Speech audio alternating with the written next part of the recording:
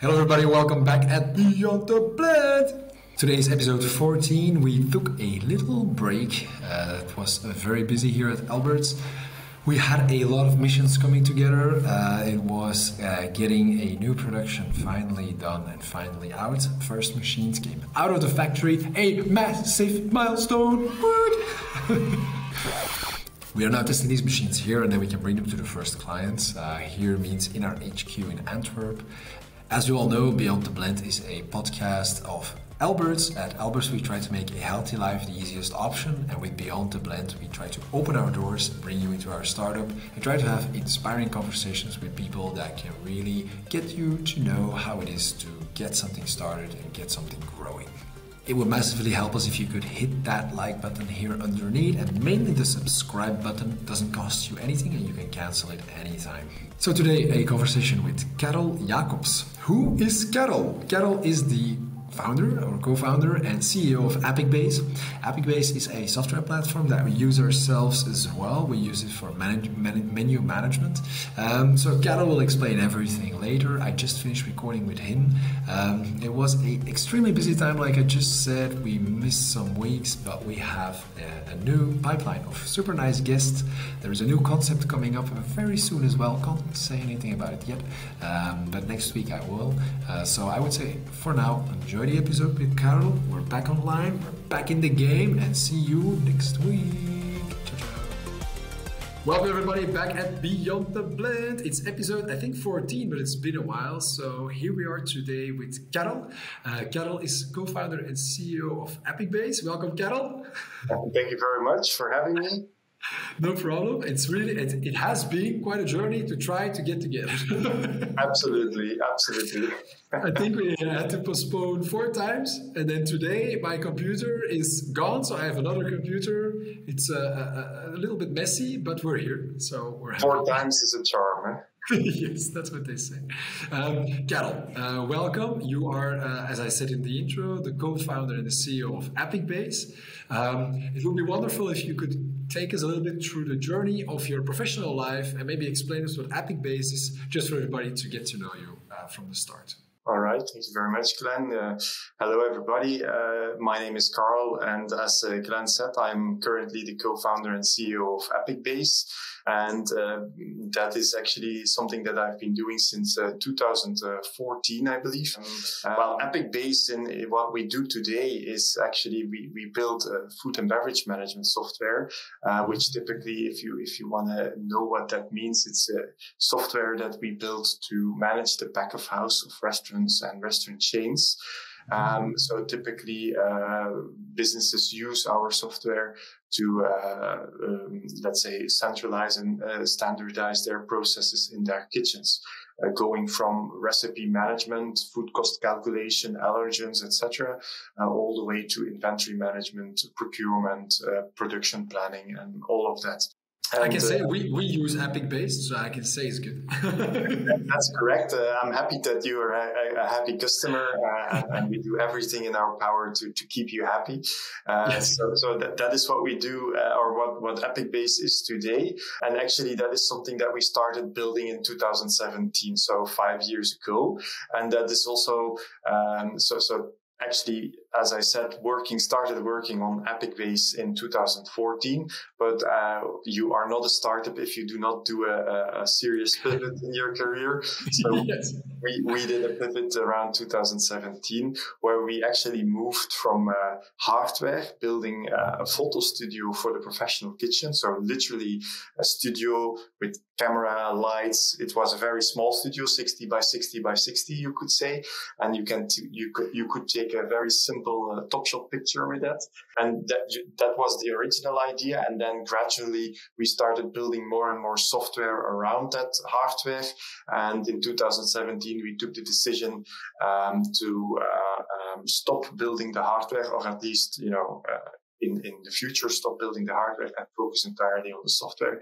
And today we are 100% software company without any hardware anymore. Nice. So yeah, that's the Apicbase story. And most people ask me then, how did you ever get to the idea of going into Apicbase? And honestly, that is because two of my friends were in the restaurant business. I was not in the restaurant business, and they had this issue of taking pictures of everything they did in the kitchen. And that's actually how they asked me, can you join Apicbase on a or almost, let's say, a friendly basis, like we need somebody to do the project. And the reason why they asked me is because one of those friends I studied with, and I'm an art historian. Oh, really? That's your education? Oh, crazy. So, I actually met one of those guys in art history class at the University of Brussels. Back then, I met him because there was no student club for art historians. So I decided to take that upon me. And I said I founded the student club of the art history faculty at the University of Brussels. And then, we became very good friends, and we did a few, let's say, projects together. But they were limited in time. But of course, he knew my capacity and my capability of setting up stuff and pushing stuff forward. So when he had the idea of the photo studio, he asked me to join, just because he knew that when I would join, that it would become a real project. And that's actually how I joined, or how I became part of Apicbase. But the original idea was from the friends. And then, of course, over the time, in between 2014, 2017, we had a lot of, questions from customers. And then, you start working on that project, and it becomes your own project almost. You pivot, and you go for another story, or at least, let's say, the second chapter of the story. Yes. There are so many similarities, because it's fair to say that on a personal level, we don't know each other really well. Let's say we never drank a beer together. But it's always so weird to see similarities, because I also studied at the VUB. And from my side, I started we started there together with another friend, an international, a union, EAST it was called. It's a bit like ISEC, but then more for engineering profiles. So we restarted the Brussels chapter. And then in the beginning, the first startup I had was with Hans. He's also at Alberts today as CTO. That was in photo booths. So not to take pictures for meals, but to take pictures for events and connect it to the cloud. It was new back then. But the only difference is that we stayed in hardware. We did not pivot all the way to software, although Alberts has a lot of software as well. Of course, to run the robots, to run the cloud, to run menus, to run systems. But still, I mean, the core of the product cannot survive without the hardware. That's correct. Yeah, I think you are an engineer, so I guess you have a lot of affinity with hardware. I'm not an engineer. I'm nothing actually. I'm an art historian, but nothing useful for a startup, you could say. But my co-founder Peter, he's a computer scientist. So our affinity was much more in the software. So hardware was much more difficult for us than software. So it made a lot of sense for us to really pivot into that software. Yeah. No, but I think you did that very well. I really see in the food tech space that Apicbase is becoming like a name that people know, that many startups know. So I think you're really pushing through there. So that's very nice. So it's lovely to see that an art historian can end up CEO of software companies. That's lovely. If you can, Carol, would you be open to somehow match or so similarities or differences with your personal life, how that, let's say, evolved? Because of course now you're leading a team of how many people at Apicbase? 65. 65 people, that's a bunch of people, right? It will probably be even hard to remember all the names. Well, I still do. Okay, good. So the question that, of course, art historian, good memory, right? The question that pops up in the mind is, okay, how do you match your personal life and how do you find the balance with leading this whole bunch of people into an adventure, which is Apicbase, and at the same time trying to build out a personal life that is sustainable? Yeah, well, I might not be the best example in this case because I am the typical workaholic entrepreneur. I actually before I joined Apicbase, or before I founded Apicbase, you could say, I was working in the art world, and I did a lot of projects there as well, and I get a lot of joy out of the projects that I did or do, and they are actually also a lot of my personal time, in the sense that I love what I do. And I've always loved what I did. I mean, when I was in the art world, I did exhibitions, I wrote books, I designed books, I talked to artists, all of that. And today in Apicbase, being the CEO of a fairly successful startup, you could say, is something that really drives me, and I really, really enjoy talking and speaking to people. So it's never felt actually as work. And actually I can tell you a little anecdote on that, because especially in the beginning, now it's less, but between 2014 and 2018, I think, I felt quite guilty, Really? because I thought of all the people that had to work, and I never felt to work. So I was just doing my hobby almost, and I was getting paid for it. So I had this idea, like, how horrible must it be to go to work and not love what you're doing? And that's also what I try to say to the people that join Apicbase. When you do the introduction for new team members and you explain how we work and company culture, the value number one, or the rule number one, really is, you need to enjoy your time at Apicbase. And if you don't enjoy your time, please tell us, and maybe we have to fire you, or you have to quit, or we have to find another job for you, or another role in the company. But please do not come to Apicbase if you do not like what you're doing, because everything else that we ask you to do, every result, every KPI, every whatever that is asked from you, comes from the joy that you have when you're actually coming to Apicbase. 100%. And that's actually why I say, I'm well, from the outside, you could say I'm the typical workaholic. So not much of a private life or a personal life, but that is because my professional life is very much what I love and what I love to do every day. Yeah. No, I think there are many similarities with me as well. Many friends always tell me, like, you're always working, but then I think, but at the same time, never. Like, it feels like the same now. Yeah, when I did start to feel it is when so now I have 2 kids, and you told me as well you have 2 kids, and then you start feeling like, shit, okay, if I don't organize myself now, I cannot bring them to crash, or I cannot pick them up, and I cannot be there before they sleep. And then you feel like, okay, wait, like there are still the same amount of hours in a day, but there needs to be shifting in organization to at least get the gaps when they are there, to at least try to get that together. Yeah. But personally, I also struggle with that also, firstly. Yeah. I think you're completely right. I think, of course, I do spend time with my kids. I'm not the most exemplary father in that sense. Like that, I'm not there every day and every hour of the day. But when I am with my kids, I try to spend the time with my kids. That's also a promise I made myself, and I made to them.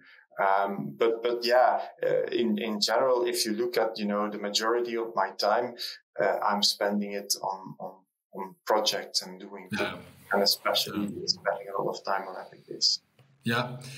Yes, same here. I think it's a cheesy question, but I always like to touch together upon like what was your highest high and your lowest low, like uh, what you want to share, of course. But can you share with people because often it's very hard to get something started, or it feels like crazy, and Mhm. on LinkedIn it feels like everything's always fine. So that's a bit our reason why we wanted Beyond the Blend, to just get a little bit of insights. So could you share something where you say, that was like low low and that was like high high in the journey so far? Well, for me, I don't want to sound obnoxious in any way, but for me, finding a lowest low is very difficult because I am very positive in life, and even when something goes wrong, I don't really necessarily experience that as a very low low. I mean, there is nothing where I kind of say, "Who am I? This was really crazy," or "I never want to experience this again," or something like that. So for me, of course, you have daily struggles. Of course, you sometimes have to, do things you don't like firing people or people that come to say to you and say, I don't want to work with you anymore, which is Yeah. fine. And these are things that happen, but I don't really have like really low lows. I do have stressful situations, which I do not wish anybody for. And then one of those is the let's say the few weeks before having an investment round, which are the let's say the least pleasant moments in one's life. I would say I can say that, but of course they build up to one of the most high things, because once this investment is going through, you can You can grow start and you can. growing and go for the moon, shoot for the moon. But okay, those 5-6 weeks before the closing period are very stressful. Yes, Very definitely. period. They always remind me of two movie titles, like it's the perfect time to be alive, but at the same time, it's the perfect time to die. Exactly. So it's a very stressful period, but again, it's not a low in the sense that it is not something you never want to experience again. So yeah, for me, it's difficult to say the lowest low.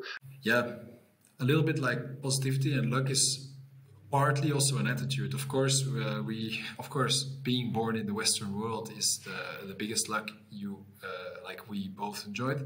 And then, of course, having the luck to be grown up in a family that somehow brought you certain values and a financial situation that gives a good head start is like the Thanks. biggest luck. So then you are already in the top 1% of luck of the world.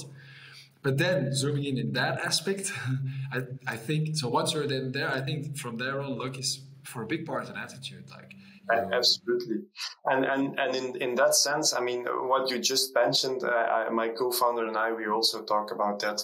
It's actually the philosophy of the dice. It's throwing the dice, and every time you throw the dice, especially you and me, we throw a six. Only maybe if you start comparing us to 100 million billion people that have billions, then you could say, oh yeah, we have a 5 instead of a 6. But maybe. even in all the senses, we are sixes. And Exactly. we need to remember that. I think it's really important, Yeah. because it's really easy to get lost in small details, or in things that you don't like, or start nagging about stuff. But in the big picture of things, we both do what we like. We both have a successful business, or building a successful business. We both have nice teams where we can work with. We have beautiful children. We are happy. I mean, there is relatively spoken, of course, there are, moments that you feel better than others. But in general, if you look in the big picture of things, I don't think there is much we can do. No, definitely. And when it really hits me, when something feels very negative, then I always just, for me, or I try to imagine, which is impossible, but I try to imagine the size of the universe. Absolutely. And so Wow. it's billion of light years. And a light year is the time that you sit on a light beam, traveling on that light beam for 1 year. And that you have to do billions of times. And Yeah. then I always think, okay, maybe our problems are limited. So, absolutely. And it's a matter of really also understanding that, you know, even if you have bad luck, that you still need to put it in perspective, because, you know, also in terms of let's say being wealthy and all of these things. I mean, of course, everybody, more is better, you could say, but it is actually a very important lesson that you also understand, you know, just, you know, living, you need to live, and not necessarily for the most, and you have to really feel and understand that what you have is so valuable already. No, exactly. I totally underline that. So on the positive side, then are there moments where you think like, oh yeah, that moment I felt like king of the hill? Well, there's quite a few. Of course, the birth of my children are highs in my life. Also, you know, signing up your first customer is something you never forget. Um, signing up your biggest deal ever, in the sense, like, you know, you've worked so hard to get it to a next level, and then it finally drops. What I really enjoy is, you know, talking to the team in the quarterly updates and seeing, you know, all happy faces, people that, you know, buy into your story. These are things that really give me a thrill, and really are the moments that you cherish. So yeah, highs, there's plenty of them, and you live from high to high almost. Yes, yes. Okay, it's clear. So, I mean, I think you already gave a lot of insights in how you try to reason and how that helps towards the success you're at now. But is there maybe something specifically for people that get started or are planning to get started, or even don't dare to get started, where you think, okay, that's maybe an insight or a perspective that's important to underline or to stress or to re-underline? Yes, for people that don't dare to start, is, of course, yeah, it sounds weird, but if you know, the reason I really got into entrepreneurship is by being fired. At that moment, I was not in a good relation with my boss, so it was either it was sounds a bit funny, but it was him or me. So Okay. it was me that had to leave. Um, um, um, so that was the moment that I said, okay, so now I have 10 or 12 months, I don't know how long it was, a little bit of support from the state. This is the moment that I can focus 100% on doing my own thing. And that coincided with Apicbase, so that was the perfect moment. So having this little financial backup, because it was not a lot, but it was just enough to pay the rent and pay the bills. That gave me the power to really get going. So if you don't dare to go, look into your reserves, see, do I have enough money to survive 12 months? And then I would really say, yes, go for it.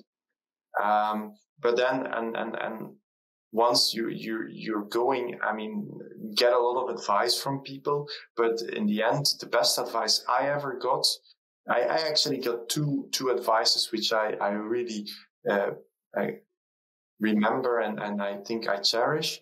The first one is, throughout all the advice you get, as the entrepreneur, you're the one that needs to take the decision, because nobody else knows your business better than you do. So it's your responsibility to listen, but also to decide what you want to follow, the path you want to follow. And the second advice I got, and that sounds very lightweight, but it's very heavy actually, is as a CEO or as a co-founder, once your team starts growing and becomes a bit bigger, you don't need to know anything. You just need to know who knows it within your business. And that's really something that's really important, because it gives you the freedom as a CEO to work on strategy, to trust people. You need to trust people in order to be able to do this. and it gives you also the insight that you need to hire people that are better at the job than you are. And as an entrepreneur and as a starting founder, I mean, in the beginning, you do everything and everything best.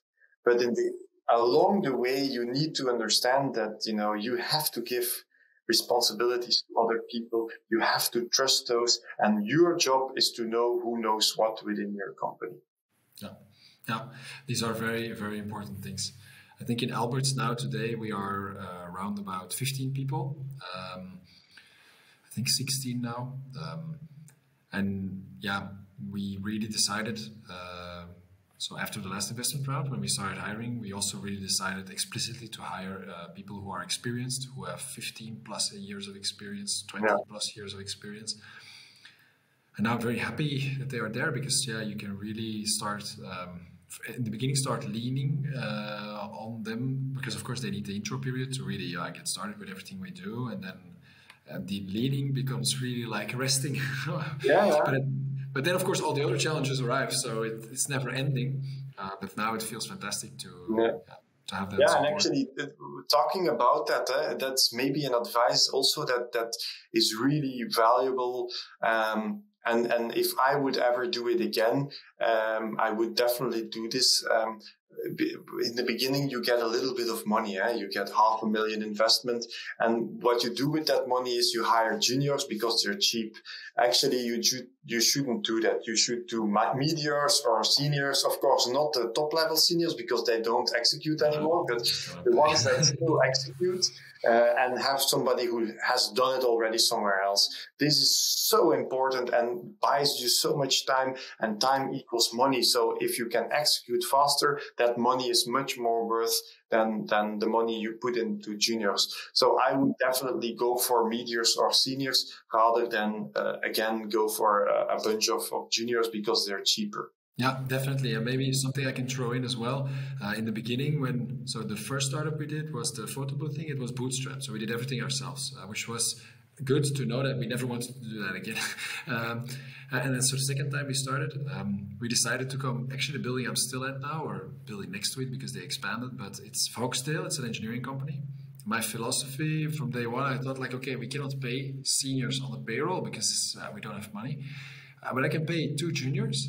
So let's take 2 juniors, but let's hire by the hour some experts here in the building, so that we can really work very close interaction, literally that they literally time the minute, and then we could buffer that expertise level with that full blown power junior level where you say, okay, fuck it, we go all night. And I think that helped us a lot to get started. But indeed, exactly what you say, only starting with juniors is almost creating an unfair disadvantage for yourself. Exactly. I mean, it brings a lot of stress to you.